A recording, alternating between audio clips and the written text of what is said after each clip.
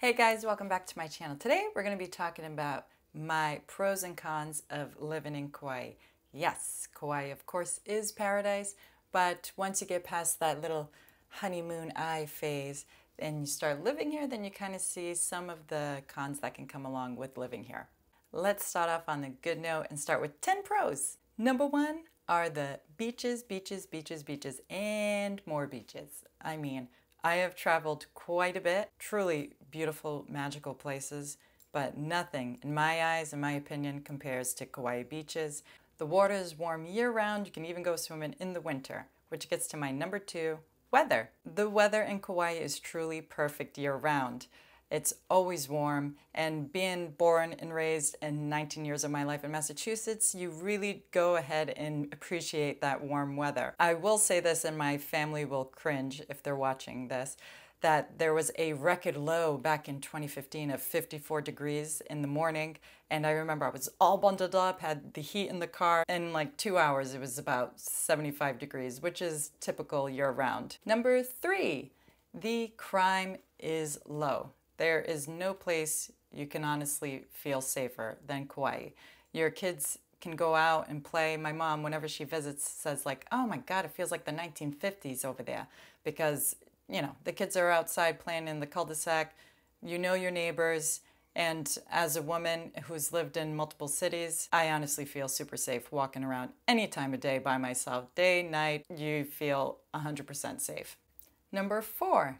Most recreational activities are free. So you can snorkel, you can surf, you can go hiking, chase waterfalls, all for nothing. Number five, material things are just not a thing here. And maybe that's like not a big deal for somebody watching this, but living in LA for 10 years of my life, and everyone needing fancy car and, you know, name brand this and that just doesn't exist here. You can meet some of the wealthiest people in Kauai and have no idea that they even have money because their getup is board shorts and slippers, also known as flip-flops on the mainland. No makeup, your hair's not done because it's always under, you know, a hat and sunglasses. You're just always prepared for the beach. Number six. There are virtually no poisonous creatures on Kauai. We don't have snakes or anything like that. The worst thing that can maybe happen is you being bit by a centipede, which I've never had, but I know people that have had a bite and they hurt like a beep. Number seven, the fruit and fish are so fresh. When you start eating fruit, especially on the mainland, it just doesn't compare. Mango is just juicy and watery and like, oh my God. And pineapple is just to die for. The fruit here at the farmers markets, they give you little samples and stuff. Oh, amazing.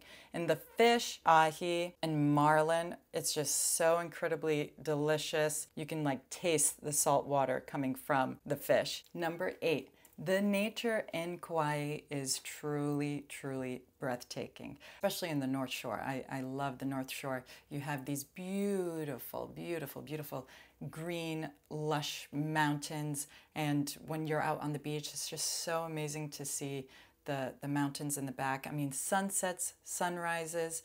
Go to the West Coast. We have our own version of like the Grand Canyon. The whole island is so amazing. All your senses will thank you. Number nine, you can island hop, so you can get different kind of flavors of things.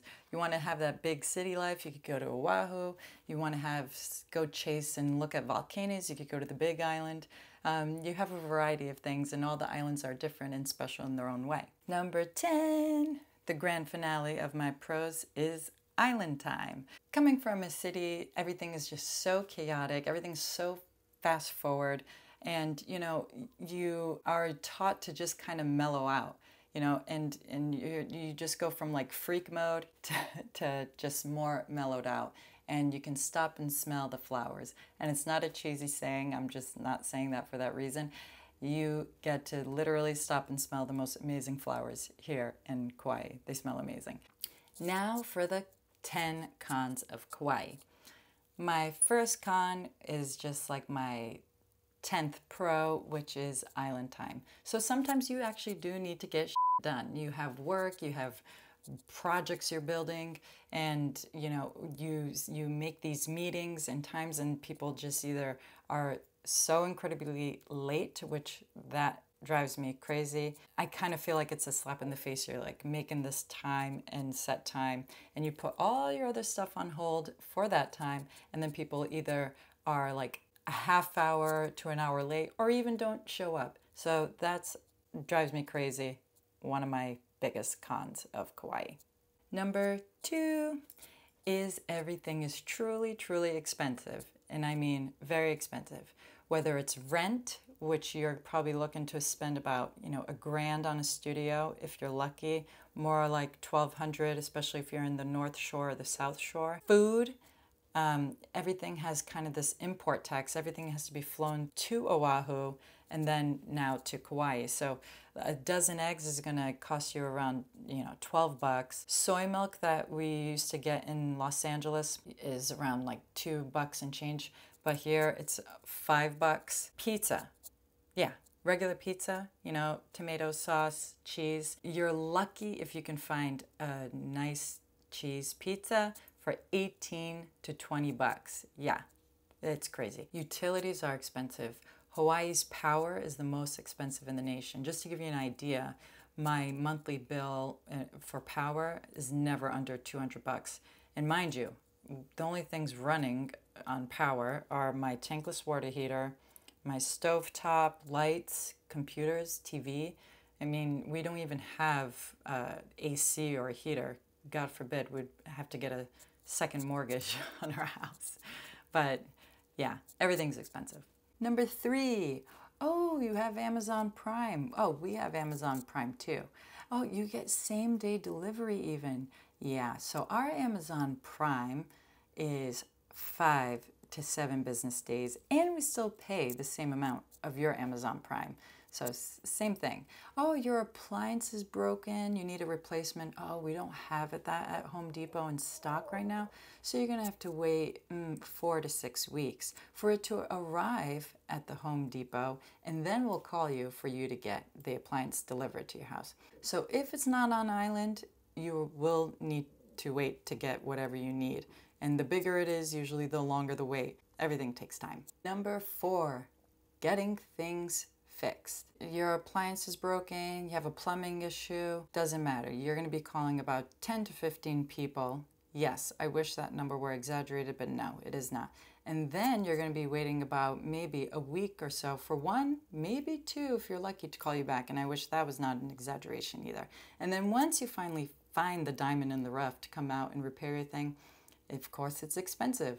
Plumbers going rate is probably like $90 an hour here. My washer is down and broken. It costs $120 to have someone come look at it. It will not be included in repair.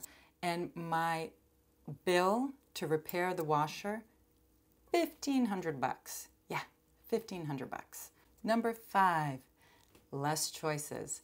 So you are going to go through every single restaurant on this island pretty quickly, and you tend to stick to, obviously, things in your area. So like the North Shore, you're really limited on choices. It's kind of funny, every anniversary and birthday will be like, okay, which one of the 3 fancy restaurants do you want to choose from this year? So just limited choices on things. Number 6. Island fever, yes, it's a thing. Unless, of course, you're like a homebody, maybe it doesn't affect you as much, but we love to travel. And so maybe a good 6-month period, we can make it through. And then we feel like we need variety and need to kind of be able to go drive several hours, go on a road trip, go explore new foods and new things. But it's kind of funny because once you're off island, then of course, then you start missing Kauai and then you appreciate it all over again. Number 7, transportation.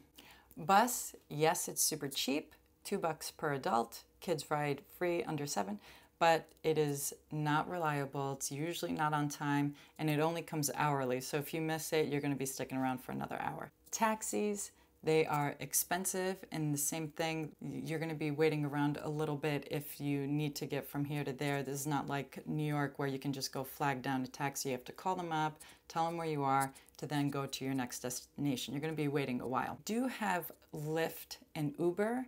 It's fairly newer, but we have very limited amount of drivers. You'll most likely get a driver when you're at the airport, but once you cross into the North Shore or South Shore, you're going to be waiting, if there's even an available driver, minimum 20 minutes or more for the driver. Number 8.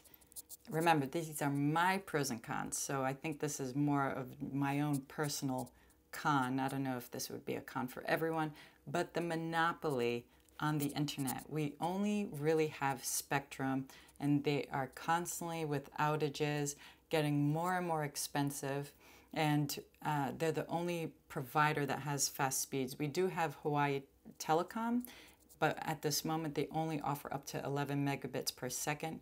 11 megabits might work for maybe a lot of houses, but we have multiple things going on at once, so 11 megabits isn't going to cut it. Please, Hawaii Telecom, increase your speeds. I will go with you guys. I just need faster speeds. Number 9, you have limited indoor activities. So if it's raining really, really, really hard, and again, this might be more so because I'm in the North Shore, everything's just an hour away. And even with that hour away, you're limited. You have like maybe bowling, arcade, just limited. Even our movie cinema just closed down. And so we don't even have a movie cinema for us. They closed down because of the pandemic. So it's just limited amount of things to do indoors. And number 10, education. Again, if you don't have kids in school and you're solo, this is not going to be a con for you. Preschool was amazing, but it's expensive, so you're looking to pay around $800 per child to go to preschool.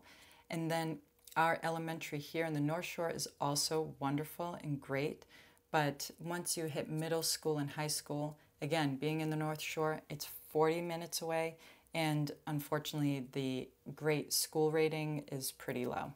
We do have private schools, but when you start looking into private schools, again, it's expensive. You're going to be paying anywhere between $800 a month up to $1,600 a month, depending where you go, and that's not including uniforms, fees, and school supplies. So those are my pros and cons with beautiful Kauai. It is paradise, and you feel so incredibly safe, and especially if you have kids, it's like truly the most amazing place to raise your children. You know your neighbors. I lived in LA, like I said, for 10 years, and I didn't know any of my neighbors in a small little condo, huge complex, and I did not know a single neighbor. But here it's like you know your neighborhood, so you feel super safe and healthy and active. It's a really awesome quality of life, so the pros definitely outweigh the cons. A lot of my friends ask me how I made Kauai happen. How did I move here? And I'm just curious, is that a video that you guys would be interested in me making? Let me know in the comments below. As always, guys, thanks for watching. And if you like this video, go ahead and click that like button. And if you want to see more of my videos where I talk about hosting and real estate and finance, go ahead and click that subscribe button. I'll see you next time.